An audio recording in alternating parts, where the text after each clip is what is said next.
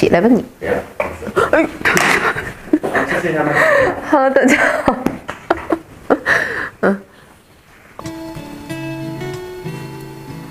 我没坐着他，他只是在后面而已。对不起。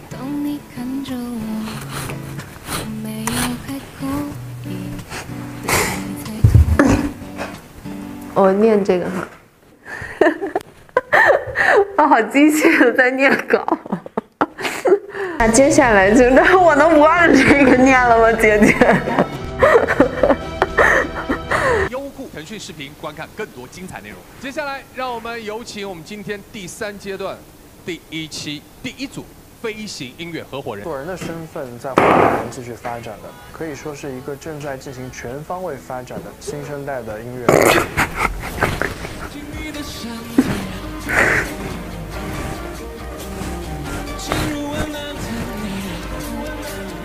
大点声。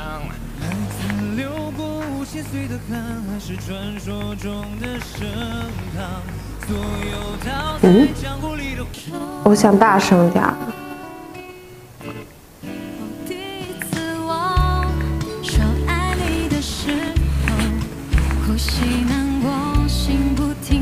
这是最大声，最大声。我的妈呀！这耳机还真的挺不错的感觉。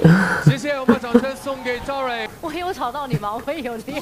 我没听到你的声音，那就 OK， 那就 我感同身受。听到你。我也有时候在酒店练歌，声音很大。隔离啊，就是哦，这个就是我开个窗，然后我就这样。为什么？他拍下来了。去敲开房门不好吗？短短的14天，我看看你们说啥了？看看你们都在说啥？这什么奇怪的要求啊？可以在2个腮帮子各放一个草莓吗？为啥呀？我不懂。你们看节目呀？深深，快点帮帮我！我本来想看看实时弹幕你们在讲什么，怎么都在讲我？今天穿的衣服有什么讲究？我是去年我们比不是你们要求穿睡衣的吗？对，其实我3、4个月。这不是你们的要求吗？为什么还要反过来问我？我就觉得哇，长成这样，哇，唱成这样，然后我就穿睡衣来了呀，就是居家嘛。给他开一扇门。其实躺着真的很了解我，因为今天虽然这有一个沙发，但是躺着你们就看不到我了。真的，这个喷场我热晕了，我热晕了。怎么了？今天这是周深的一种考验，对胡梦舟强大的160的心脏也是一次考验。我热，因为这个灯。160的。你们在笑什么？这个不是蚊帐，这个是睡衣。周深都驼背了，我的天！给他难为的都驼背了，压力太大了。当然，在这个时刻呢，我们就需要一粒我们的东阳光真草原纯粹含皮。驼背下去吧。这个布料很好，所以它不会难受。因为要给你们直播，所以才穿得这么华丽。接下来难题交给我们的。平时我是一个很节俭的人。你想要选择的音乐就是随便穿个短袖。啊。我在鼓掌，这里没有蚊子。那这首歌可以唱出很多的人的心声吧。接下来看看2位在舞台上这一。我这里有很多的水果。冠名播出。上天猫。不如好酸。吃的黑黑的是树莓。后面开始工作或开始读书，你会开始感叹啊，树莓。每天时间好有限。黑莓。尤其是现在大家都觉得我们的那这是红的是。树莓，因为觉得时间很珍贵，我们开始理解到，然后也谢谢2位这么好的歌手，能够让我去看到一个具象化的。等一下，我是不是刚才说过了呢？我刚才是不是说这首歌？黑的是黑莓，红的是陈奕迅的这首歌树莓。我觉得这首歌的歌词跟我的经历，我像鱼一样，就是奇妙的记忆。其实因为我今年30岁嘛。从去年开始，我发现我的一个心态有一个很大的变化。比如说我在20出头，我那个时候很想要买某些包包，我那个时候拿到一笔工资，然后我就会脑子一热，他俩一张嘴，我就觉得好像回到了高中时刻。就他们给我一种很淡的归属感，打嗝了，让我觉得心里特别踏实。听他们两个人唱歌，然后现在好像回想，人生最想回到的一段时光，我也要吃。高中的时候，所以我觉得今天这个歌，特别喜欢。对，我的桌子前面有树，红树莓、黑莓、蓝莓、草莓、樱桃。那我就抽这个吧。菠萝、西瓜。水果园里有什么？我胖吗？我脸都这样了，你也不让我吃点水果，我吃点水果怎么了？这会胖吗？这不会胖啊！我一天什么都没吃。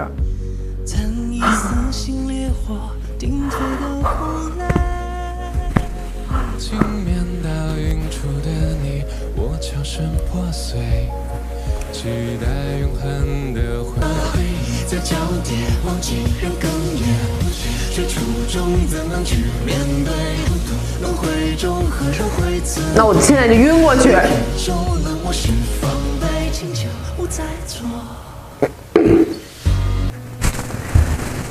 买了就不能浪费。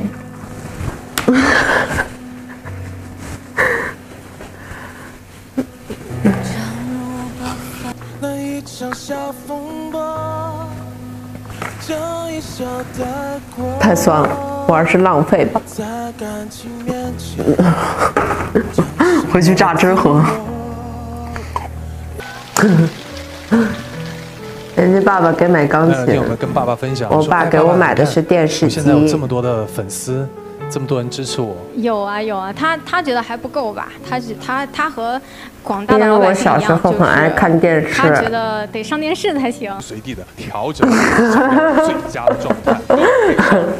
天猫搜索啊，对我小时候语文成绩是最好的。3、2，妈妈除了是语文老师，还是数学老师。他还是班主任。筷子吧。我数学还可以，不能说非常好吧，但是也没有很夸张的差。我最喜欢哪一门？我们这儿有老板电器会洗锅的碗，是6套超大容量，天赋碗筷不添麻烦。那就辛苦啦。其实我挺想的，这首歌也是历史。很多年前我就想唱，因为每一次上历史课都能知道很多的以前的故事。我来想想，那首歌，是一首我来想想我的印象深刻的第一次，然后后来被特别多的人听到，然后我们也因此多了很多演出。其实我刚出歌的时候，我那个时候还没有印象深刻。我刚发自己第一首 EP 的时候，也没有非常的印象深刻，因为那个时候没有概念。能不能在现场给我们带来也是你们印象中非常深刻的第一次，就是那首歌，好不好？然后我觉得我印象深刻的应该是第一次我去上海的时候，然后就是慢慢对了录音棚，然后慢慢对舞台有了那个憧憬和执着的感情，就是因为每次表演，然后就是都会在舞台上留下新的样貌，就回家回宿舍，就是酒店，就是会反复去看，就会发现自己越来越喜欢舞台。我觉得是从那个时候开始，有了印象深刻的时候。谢谢。就是一个转变吧。怎么看待年龄增长？下半场的音乐合伙和时间流逝。所以二位，你们要选择的音乐合伙人是我觉得是这样的，年龄的增长是不可控制的，就是现在你陪我看电视的同时，时间在1分1秒的流逝，你的年龄也在1分1秒的增长。我觉得活得开心最重要吧，不要太在意年龄的增长，这样活得会很焦虑，你永远都觉得你离死亡越来越近，这有什么意义呢？那还不如活得开心，不要想太多。人一旦想太多的话，就会活得有压力，很焦虑，就像你们一样。我说完这句话以后，现场的朋友们叹了一口气。不要太焦虑，真的，就是有的时候你会发现，你的老板说的一句话可能会让你一直在想，到底自己为什么在这里工作。我觉得其实说实话没必要，他其实也只是在过自己的生活，完成自己的生活而已。其实不用，就是对生活充满善意的话，你也会过得快乐。虽然生活不一定会回报你善意，但是你起码自己会快乐。然后还有什么来着，姐姐？时间的流逝和年龄的增长。我好像刚才都讲了吧？好的，我都回答完了。你们觉得我的声音是什么感觉？是感冒的感觉。对，我不知道为什么我唱歌就会有一种感冒的感觉，就是我觉得就是鼻音好像已经成为了我的一种特色。这首歌的感受和理解，一起合作，你是一种什么样的体会？有没有一种快速步入社会的感觉？我被什么歌曲治愈过？其实我觉得音乐听的心情会变好，但是它可能就是如果要是治愈我的话，可能是有一些故事吧。我觉得是这样，因为就是其实有的时候，音乐背后的故事会比音乐本身更打动人，在我认为。然后可能会就是伴随着音乐加故事，会治愈我。我心中的好音乐、好舞台的标准是什么？先说说好音乐吧。我觉得首先从歌曲本身来讲，它要有一个可以编曲跟旋律都结合在一起，让别人听着很舒服，再加上歌词跟旋律和编曲本身融合在一起，叫好音乐。那么就是除去歌手来讲啊，因为歌手是后加入的声音了。那么我觉得好舞台的标准的话，我刚才说的好音乐只是基本的啊，就是比较基本的。如果你要是说那种再深层次的，就是说要数讲好多了。那如果要是说基本的一个好舞台，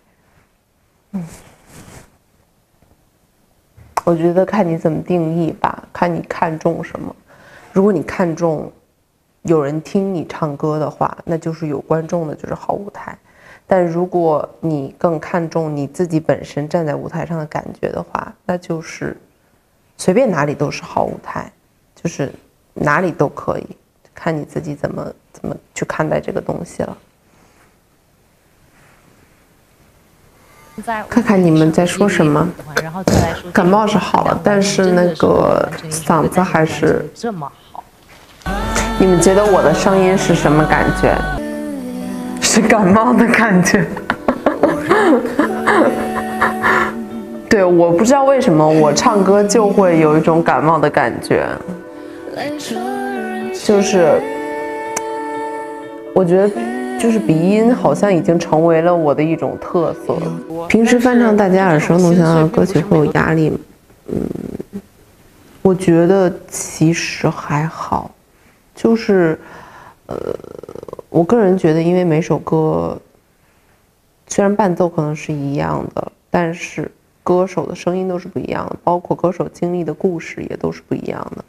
那么每个人的演绎也肯定就是不一样的，大家听到的故事也不一样，所以不会有压力，只是觉得会有一个新的不一样的诠释吧。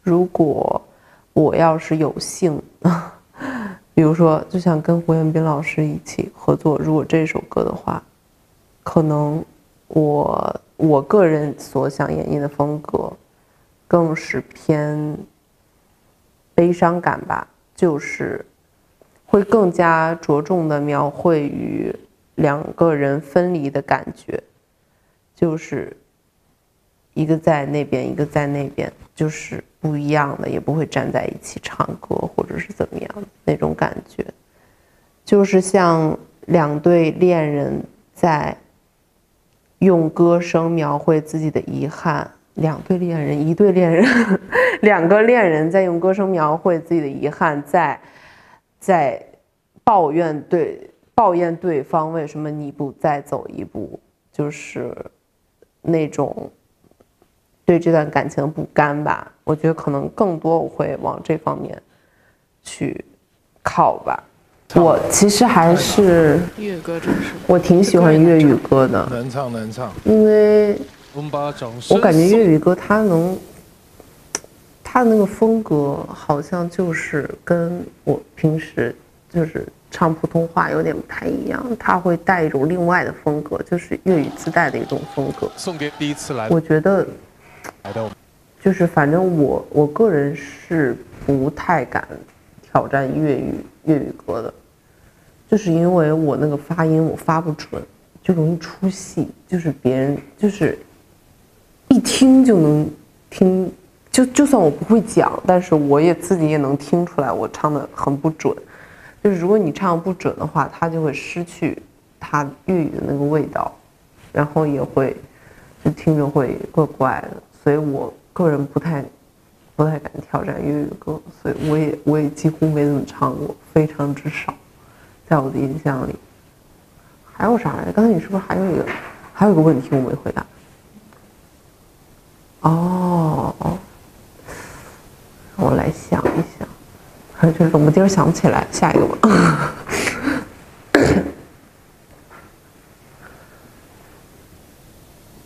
可是我不会唱粤语歌啊，这个就是我不会唱，除非你让我现场我可以模仿，你给我放个什么歌呢？没有什么歌，我不知道，我只能现学。因为我从来没有学过粤语歌，就几乎不会唱，没有怎么唱过。我自己喜欢的音乐风格，我其实没有就是特别就是着重一定非常喜欢的音乐风格，就是只要是好听的编曲、好听的旋律，我都会喜欢，无论不分到底是什么风格。但是我平时更喜欢听的还是慢歌多一点吧，就是平时喜欢听，因为比较能那个舒缓一点，就是能安抚一点。还有一个问题，姐姐刚才我没有回答，未来还希望尝试哪些曲风？其实我是希望自己每一次出的作品都是有一点变化的，就是不会太相近吧，我觉得，除非那种特别好听的可能会相近。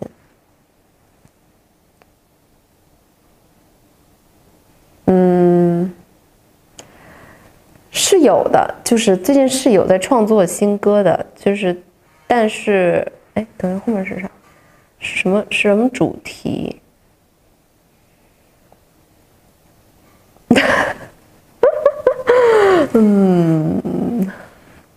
什么主题呢？这个你们可以幻想一下，就从我刚才的那些动作和表情去想一想。哎呦，岔气儿了。好，不用去应该保持风格还是不断改变突破？内心 believe 那个东西就好了。我觉得梁岩老师那个最重要的那句话是说，他希望房东的猫可以有未来的10年。我觉得是这样的，因为每个歌手跟每个歌手不一样，有的歌手他可能被大家认可或者是被大家喜欢的时候是那个风格，然后他也树立了自己的音乐风格，就是所被大家认可的。也会有自己的收益，是大众所欢迎的这个风格的话，那我觉得你可以去坚持这个风格，因为你已经成功了。如果你要是想改变的话，也可以，其实看你自己吧。但如果你已经成功被大家认可的话，已经不用去探索的话，那我觉得其实挺好的，已经省事儿了很多。但如果要是说，改变音乐风格，会让大家他说梦想只会被打压，但就是不认可你了，或者是不去收听、不买账了。我觉得那就是一件比较危险的事情，看你自己能不能跳出这个舒适圈吧。但如果要是从我来看的话，因为我现在个人的风格，我觉得还没有树立得非常的清晰。因为我是善变的人，我也不想给自己树立风格。但是有的人是需要树立风格的，我觉得我不需要，所以我想做什么歌曲就做什么歌曲，很好。3、2、1，请揭晓。每个人不一样，我有没有想合作的老师？觉得很安逸，很享受，就是都想合作，我都行。梦想和哪一位音乐人合作？不，你看生气了。对，他们是你们很想成为的一个，我先回答第一个问题哈。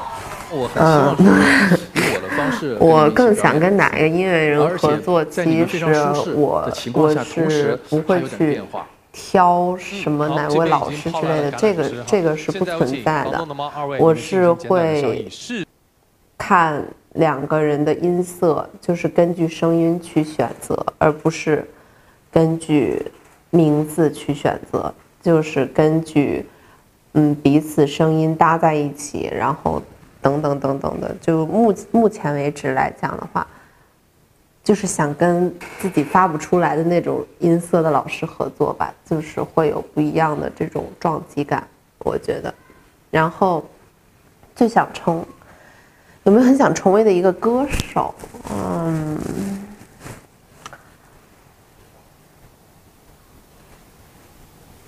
我觉得如果要是说想成为是没有，但是想取得和他一样的成就那是有的。就是我觉得我不会想去成为某一个人，而是他在音乐上面的成就。那我觉得应该就是Michael Jackson， 就是他在音乐上的成就，反正我是非常的惊讶的。我觉得就是永为流传吧。我这个人真的也野心太大了。我觉得周深老师的声音就是我非常喜欢那种，他有很多样的那种声音，就是他不只是你想到的声音，就是你想不到的声音，就是我就没有办法发出这样的声音，因为他就是意外性的会让你觉得，本来应该是这种2个男生的对唱，应该是那种中低音啊，或者是怎么样，但是听起来他们俩的声音就是那种低音，然后再加上一点那种很柔美的感觉，就是很妙。这麦克风是什么牌子的？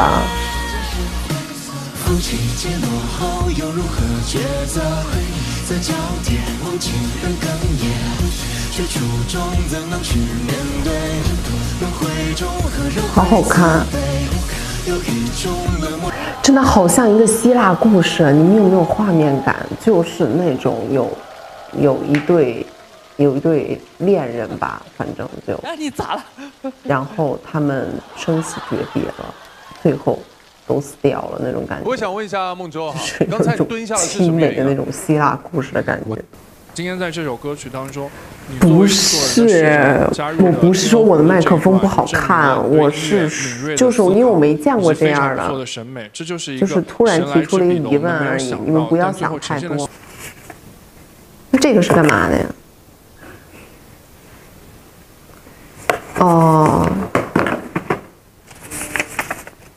我以为这是我的惩罚呀，这个扎我呢。好可怕！分享最近在听的歌有哪些？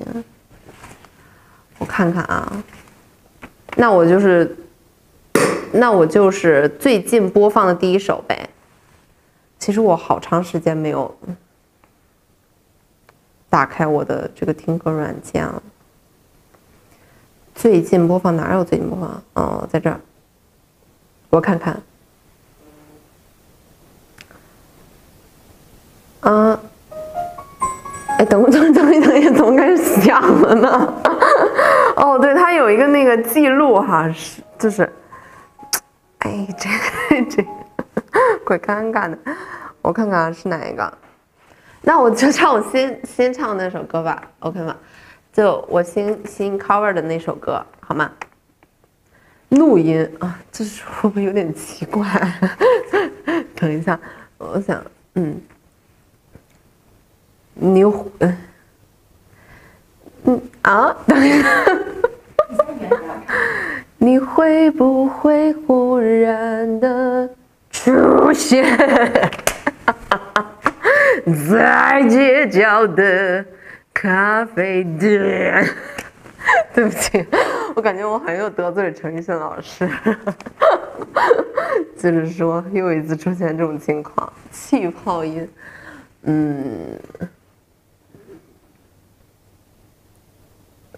还是一样的。哦，选一种就好。哦，它是上面说用不同的唱腔来演绎一段歌词。气泡音，气泡音好难啊。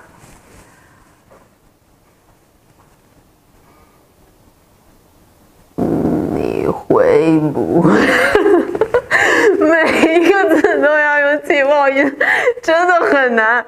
你会不会算了，过了，这有点怪怪的感觉，这像是来搞笑的。高八度，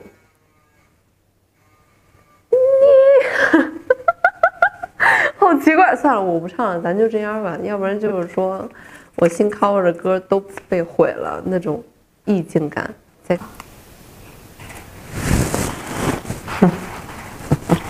对不起，陈老师，不知道为什么每次恰好都是你。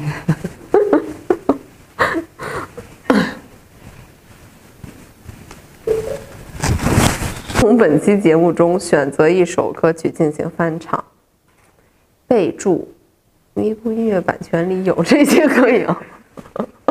哦，好，对不起，没听见。假如把犯得起的错，能错的都错过，应该还来得及去悔过。假如没把一切说破，那一场小风波将一笑带过。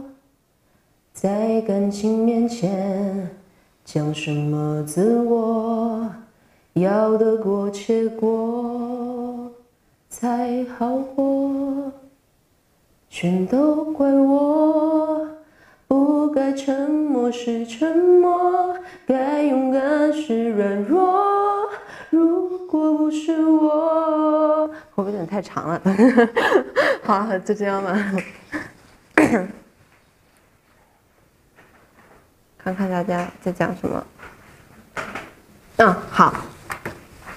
那我们今天的直播马上就要结束了，今天和大家一起看天赐的声音真的非常的开心。这个五一小伙伴们也不用担心假期会无聊，咪咕放映厅五一特别企划，每天都会有不同的安排，各种剧综影视都会陪着各位看官陪同观，都会有陪看官陪同观看。对不起，大家可以多多关注哦。直播就到这里了，希望你们都可以度一个开心的假期，拜拜。